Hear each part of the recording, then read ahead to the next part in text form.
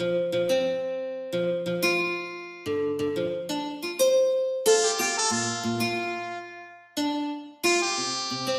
people start liking it, like the first time I wore my t-shirts, and my friends, my boys saw it, they all ordered for like each a piece. Okay. And that's the first day I made 10 G's out of it. That's what's up. How old were you at that moment? I was 19 or 18. Made your first 10 G's at age 18. That's what's up. Karl Murage, CEO, Ducci.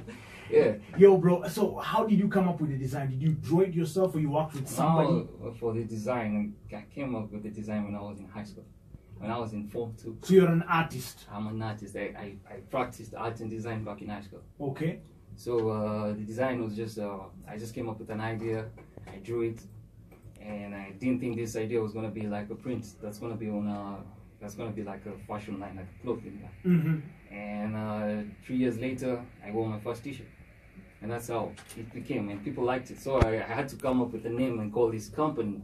I couldn't call it El Nero because I have to expand it. Yeah. So I had to go back to the nickname that I was given, and that's Gucci. I hear you, and of course we'll be seeing where this brand has expanded to shortly. It's 1FM 97.1 Money Monday. As you can see, a young hustler, CEO Munye, Karl Murage, Ducci lifestyle. If you got any questions, hit us up. You know what's up. 0723971971. Back to the music.